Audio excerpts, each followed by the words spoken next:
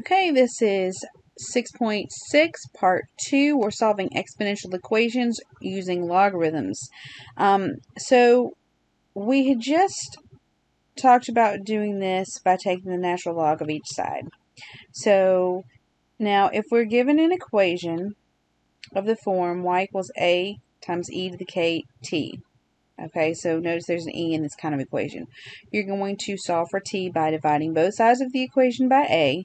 So basically you're going to get the e by itself, okay, the e part of the term by itself. And you're going to divide both sides by a to do that. Then apply the natural logarithm of both sides of the equation, and then divide both sides of the equation by k. And you'll see why. It kind of flows. It'll make sense as we go along. So the first thing you want to do is you want to get this e term here, this by itself. So I'm going to do that by getting rid of the number in front of it, the coefficient, by dividing both sides by 2.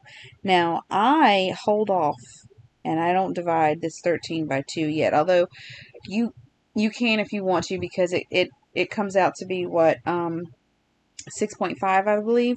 So because you don't have to round 6.5, you could definitely divide that, but I try not to simplify the fractions like this yet, in case I would have to round. I don't want to have to round in the middle of the problem and throw my final answer off. So I'm going to leave it 13 halves.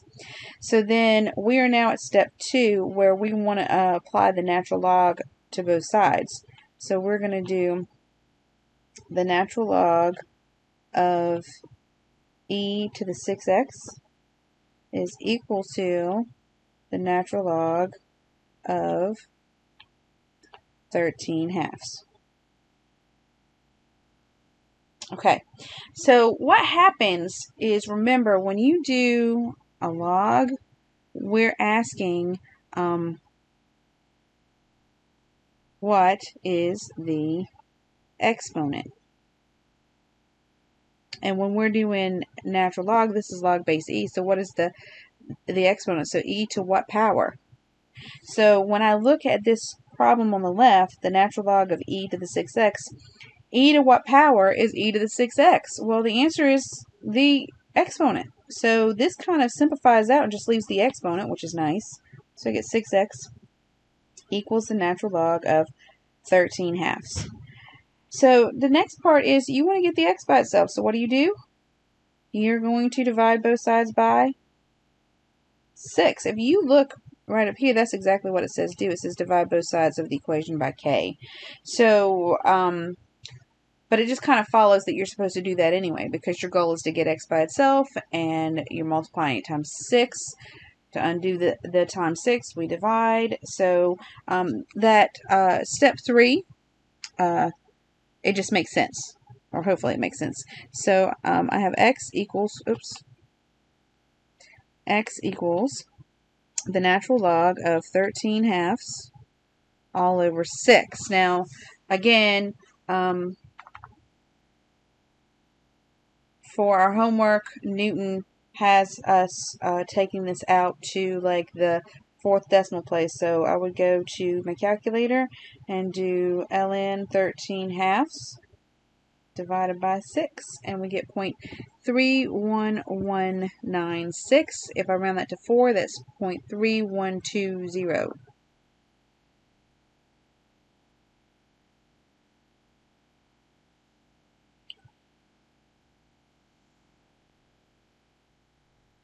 Okay, so let's look at this. Try it. Solve 3e to the 0.5t equals 11. So the first thing we want to do is get rid of that 3. So I end up with e to the 0.5t equals, and I'm just going to leave this 11 thirds. I'm not going to try to divide that out because I'll get an answer I have to round. So the next step is to take the natural log of each side. So take the natural log of e to the 0.5t, and then take the natural log of 11 thirds. Now on the left hand side, if you will recall from the last problem, the natural log and the e kind of cancel each other out and leaves 0.5t. And again, the reason is when I look at this problem here, I'm asking myself, what is the exponent? E to what power is e to the 0.5t? So it's e to the 0.5t. So 0.5t would be the answer there. On the right hand side, we're left with ln of 11/3. And then I want t by itself, so I'm going to divide both sides by 0.5. So I'm going to do ln of 11/3, close my parentheses, divided by 0.5. And I get 2.5986.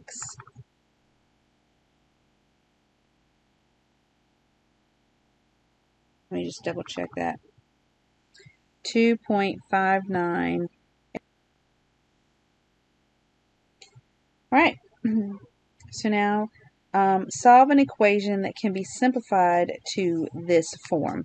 So notice this is not in that form yet. This equation is not in this form yet because I've got this minus t. So what you want to do is you want to get the e term by itself. So I'm going to add 10 to both sides, and I get e to the x plus 10 is equal to 52 because the 10's cancel. Once you get it to this form, then we take the ln, the natural log of both sides. So on the left, I end up with x plus 10 equals the natural log of 52. And then I want to get rid of the 10. So get rid of the 10 by subtracting 10 on both sides. And I get x equals ln of 52 minus 10. So in the calculator, we'll do ln of 52, close parentheses, minus 10, and we get negative 6.0488. Negative 6.0488. Yep, that's it. Alright, so let's look at this one. Let's put it in the y equals a times e to the kt form. So you notice you have an e to the 2t on both sides. So what you can do is you can treat that like terms, and you can subtract that on both sides. And we end up with 3. The e to the 2t's on the left cancel, equals 7 e to the 2t minus e to the 2t. That's like subtracting 1 to the 2t would be 6 e to the 2t. I'm sorry, like subtracting e to the 2t, so subtracting 1 e to the 2t. I think I forgot to say the e there. Okay, so I subtracted 1 e to the 2t on both sides, and I got 3 equals 6 e to the 2t. So now we have it in the correct form, so we're going to divide both sides by 6. And we get 1/2, or 0.5, equals e to the 2t. And now we can take the natural log of both sides. So the natural log of 1/2, and then the natural log of e to the 2t. So on the right hand side, the natural log of e to the 2t is just the exponent 2t, equals ln of 1/2. And then divide both sides by 2. So I'm going to do ln of 1/2 divided by 2. So ln of 1/2, close parentheses, divided by 2, negative 0.3466.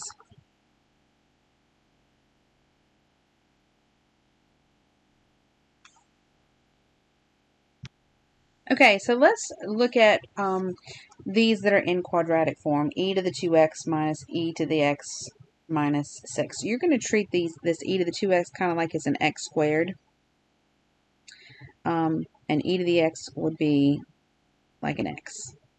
Okay, so thinking of it that way, if you had x squared minus x minus 6, and you had to factor it to solve it, you would say, what would I multiply together to get negative 6, but add to get negative 1?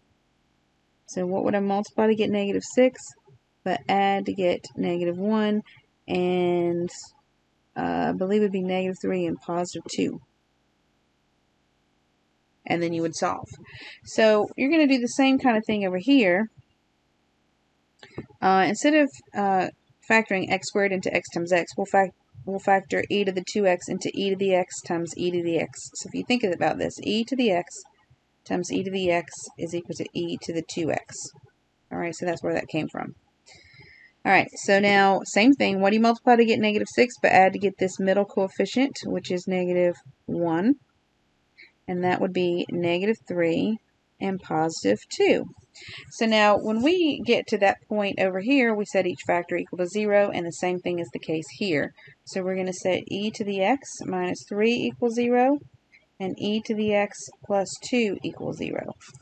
On the left, I have e to the x is equal to 3, because I'm going to add 3 to both sides. And then you can take the natural log. So I'll take the natural log of e to the x and the natural log of 3. And natural log of e to the x is just the exponent of x. So whatever the natural log of 3 is, so the natural log of 3 is 1.0986. But now I have another equation over here. I'm going to subtract 2 on both sides. And I could rewrite this by taking the natural log of both sides, but I have a negative. So when I carry an e to any power, there's no way for me to get a negative answer. So this would not be a solution to the equation. So make sure you... So just note sometimes that could happen. If I were to go ahead and finish this out, let's say you didn't recognize this, you do ln of e to the x equals ln of negative 2. You get x equals ln of negative 2. When you come to your calculator and do ln of negative 2, it'll say calculator non-real answer. Okay, so good there. All right, so you guys try this one. Let me just help you with this first part. You want to you can see here it's a quadratic, right? So I would move everything to the left-hand side. So subtract e to the x, subtract 2, you get 0. Okay, now pause it, solve it, come back when you're ready to go over it.